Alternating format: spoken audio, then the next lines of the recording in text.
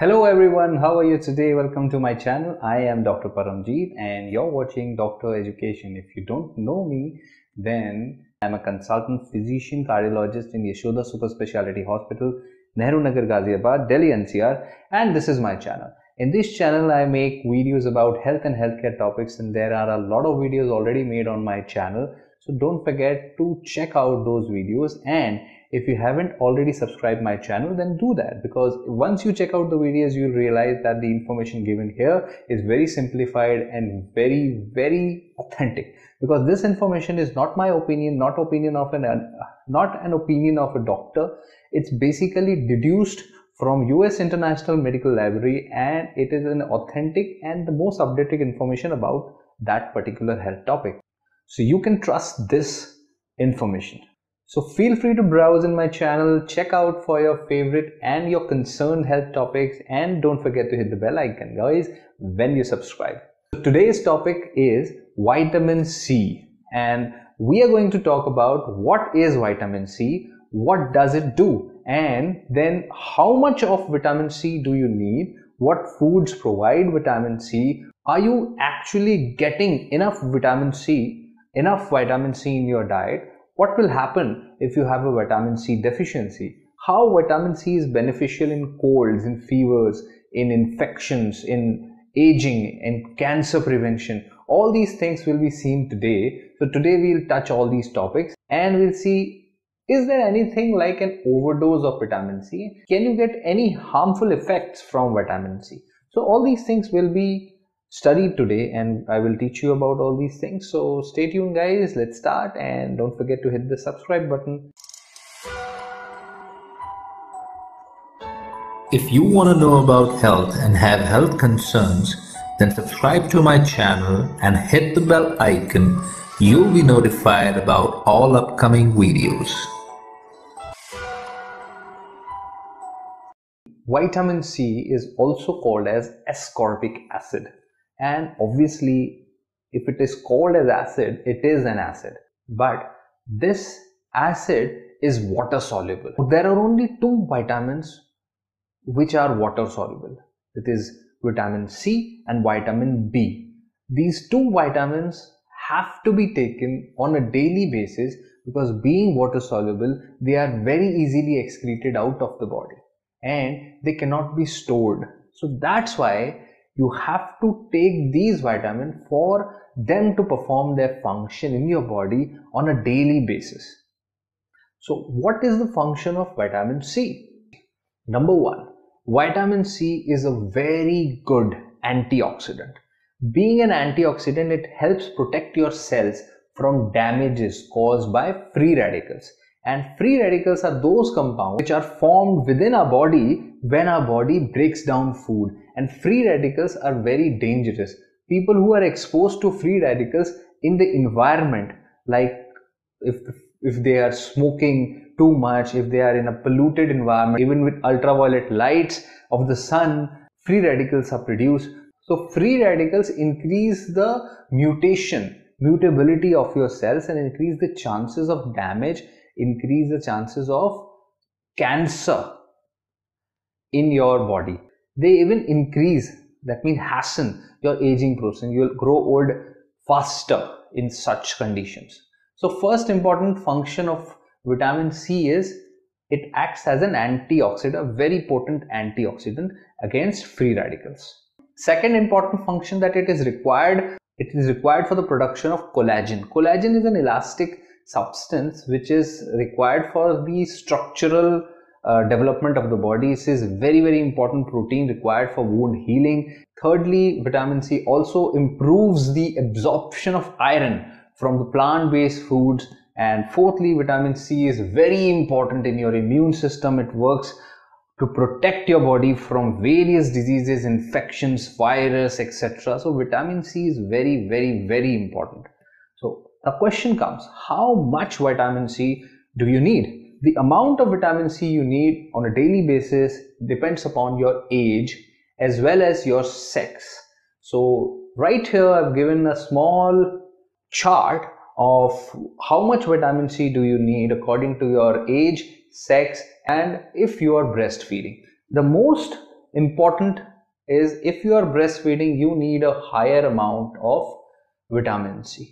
Then secondly, if you smoke, that means you have to take like 20 to 30% more, 30, sometimes 50% more. That means if you smoke, then you need much more vitamin C than normal person. If you do smoke, then if you work in a polluted environment, if you live in Delhi, then you need higher amount of vitamin C. And you know why I'm saying that? Because Delhi's EQI is going off the charts and it's very polluted. The air is very polluted these days, especially if you go out driving by your bikes, then there is a big issue. But still, the point is that you need higher amount of vitamin C, and you should take like 20, sometimes 50% more of vitamin C. You can add 30 to 50 milligrams of vitamin C to your daily basis diet. Then what are the foods which provide you with vitamin C? Obviously, we all know that fruits and vegetables are the best sources of vitamin C, and you should eat a lot of variety of fruits to get vitamin C, but they are obviously present more in some fruits and they are present in less amount in some other fruits. So the fruits in which vitamin C is present in more amounts are citrus fruits. All the oranges, the grapefruits, the lemons, all they have the vitamin C a lot. The kiwi fruit also has a lot of vitamin C. Then other fruits and vegetables which also have higher amount of vitamin C includes broccolis, strawberries, and baked potatoes, tomatoes. They all have high amount of vitamin. Also understand, vitamin C content of food may be reduced by prolonged storage. The more you keep it, the lesser amount of vitamin C it will contain. Then vitamin C content of food reduces even by cooking. Yes, if you cook a food, it becomes reduced. But yes, if you steam something or microwave something, in that case, the loss of vitamin C will be less as compared to traditional cooking.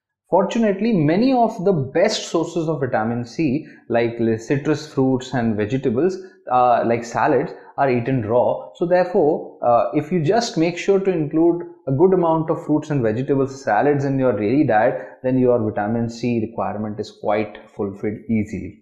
Now, there are a lot of supplements, vitamin C supplements also available in the market. Most of the multivitamins have vitamin C, and vitamin C is also available as individual supplement as well. Now, vitamin C is also used medically in the form of ascorbic acid. Sometimes the supplements are in the form of other compounds like sodium ascorbate, calcium ascorbates, or mineral ascorbates, biflavonoids. But all the research is done in this field, all the researchers done have not shown any benefit of all these specific individualized form of vitamin C from the natural occurring ones. So all these are similar. Natural is obviously better because it gives you more vitamins than just vitamin C as well. Other things are also there.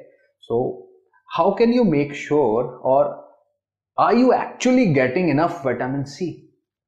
Now, I already said that if you take a certain amount of fruits, vegetables, salads daily basis, then your vitamin C requirement is mostly fulfilled. But if you smoke, those who smoke or who are exposed to second-hand smoke, they have a higher requirement of vitamin C. Why? Because of two things. Number one, because of the smoke, there is a higher damage of free radicals inside the body, so vitamin C is needed for the antioxidant purposes. And people who smoke need like 30 to 50 milligram of vitamin C more than a non-smoker. So people who are smoking or living in a very unhealthy environment need more vitamin C. Then second, infants who are fed cow's milk need more vitamin C, because cow's milk has a very little vitamin C and heat can destroy the vitamin C, whatever it is there. So cow's milk is not recommended in infants under the age of 1. Breast milk and infant formulas are good in that case. They have enough amount of vitamin C's. Then people who eat very limited variety of foods, people who eat very fixed diets, very limited variety of foods, they also need high vitamin C, because they are not getting vitamin C from anywhere, because they are not eating a variety of foods. Sometimes people eat only meat, some people eat only dal roti, only grains. So there are a lot of variables around here, variable variety of people all around the world. So if you're not eating variety of fruits and vegetables, salad, then you need to take a higher amount of vitamin C. You might consider taking supplements. Then people with medical conditions such as severe malabsorptions, some types of cancers, kidney diseases, and some people who require hemodialysis because of kidney diseases, these people need higher amounts of vitamin C. So why? What will happen if you don't get enough vitamin C? So people who get little or no vitamin C, if you consider it like if you get less than 10 milligram per day for many weeks, they will get scurvy. Scurvy is a disease which is a complication of low vitamin C, but scurvy starts like fatigue, then inflammation of the gums, then small red purple spots on your skin, then joint pains, then obviously vitamin C is needed for wound healing, so there would be poor wound healing, then hairs will become like corkscrew hairs, then there would be depression, there would be swollen and bleeding gums, which already discussed, then sometimes loosening of the teeth and loss of teeth also is there. And people also develop anemia, hemoglobin deficiency, because of scurvy or vitamin C deficiency. Vitamin C deficiency, if it is very progressive, if it progresses, it can also lead to death. So it's not a simple thing. So it's very important, and if it is not treated, it can lead to death. So let's understand why vitamin C is important for your health. What are the scientific research behind it? So obviously scientists have studied vitamin C, and we try to understand how it affects your health in certain health conditions as well. So firstly, we studied on cancer patients. People with high intakes of vitamin C from fruits and vegetables might have a lower risk of getting many types of cancers such as lung cancer, breast cancer, colon cancer. Now, vitamin C effect appears to be dependent upon how it is taken. Orally, if you take vitamin C, it does not raise the blood levels of vitamin C as high as if you can inject it intravenously.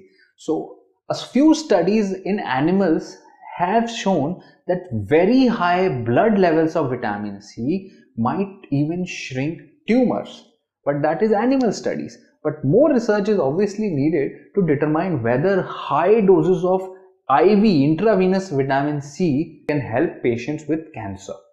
Other things which you need to know is that vitamin C supplements, if you are taking with or without other antioxidants, it might interact with your chemotherapy or with your radiotherapy. So people who are having cancer should always talk to your doctor before considering to take high doses of vitamin C or antioxidants.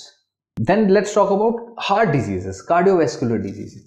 People who eat a lot of fruits and vegetables, obviously they seem to have a lower risk of cardiovascular diseases. But research believes that the antioxidant contents of these food might be partially responsible for this association, because the oxidative damage is the major cause of cardiovascular disease. However, scientists aren't sure whether vitamin C itself, either from the food or supplements, help protect the people from cardiovascular disease, because fruit and vegetables have a lot of vital nutrients. So it's not clear that only vitamin C is the main factor here. So that's why taking fruits and vegetables is the key, not taking vitamin supplements. Let's talk about age-related macular dystrophy, eye problem, vision problem. AMD and cataracts are the two leading cause of vision loss in older people. Although the researchers believe that vitamin C or other antioxidants, they do not affect the risk of getting AMD, but some research have shown that if you take vitamin C combined with other nutrients, it helps in slowing down the progress of AMD. In another study, they have seen that if you take a lot of vitamin C, zinc, vitamin E, beta carotene and copper, all these things, if they are present in a proper amount in your diet, in a little higher amount, then you have a lower chance of developing advanced AMDs. The relationship between vitamin C and cataract is unclear. Let's talk about common cold now. Although vitamin C has long been very popular remedy of common cold, research shows that for most people, vitamin C supplements do not reduce the risk of getting common cold. That means even if you take regular vitamin C, that does not mean that you will not get common cold. But people who take vitamin C supplements regularly might have shorter durations or milder symptoms. That means it reduces the symptoms and reduces the overall duration of the illness. But using vitamin C supplements after cold symptoms start does not appear to be helpful. So what does this mean? That if you take a lot of vitamin C regularly, it does not mean that an infecting virus or bacteria will not be able to attack you. That means your immunity does not increase. That means your immunity does not prevent the disease, but the disease will be attacked in a better way, handled in a better way, and it will be of a milder form. That means obviously there is a potency, there is a good effect on your immune system, and obviously your immune system is acting in a better way. But you have to be taking vitamin C regularly. If you start taking high amount of vitamin C after getting infected, then that does not help. What that means is that it takes some time.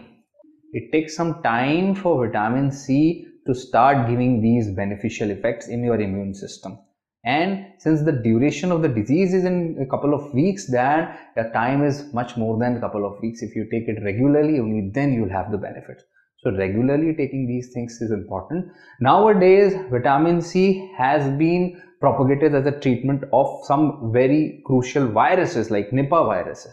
Let me tell you, if you are taking vitamin C regularly, then it helps. Why? Because your body will kill the virus in a better way and you will have a milder form of the disease. The virus will not be able to take over your body. But if you take high doses of vitamin C after getting infected, then that is not so useful like it is propagated sometimes. It's not so useful. So a healthy regular diet of vitamin C is good. It cannot prevent disease, but can help you manage, tackle it better. Then the question comes, can vitamin C be harmful? Taking too much vitamin C can, yes, be harmful in certain cases, but it's rare. It can lead to diarrhea because it is an acid. It can lead to nausea. It can lead to stomach cramps. And people can also get something called as hemochromatosis, which causes the body to store too much amount of iron in the body. High doses of vitamin C could also worsen the symptoms, some problems of iron overload and damage the body tissue. Because high vitamin C means more iron will be absorbed into your body. Because vitamin C helps iron absorption. So obviously there is always a relationship. So there is always a upper limit. So these are the upper limits of vitamin C according to your age. So this much should be taken, maximum.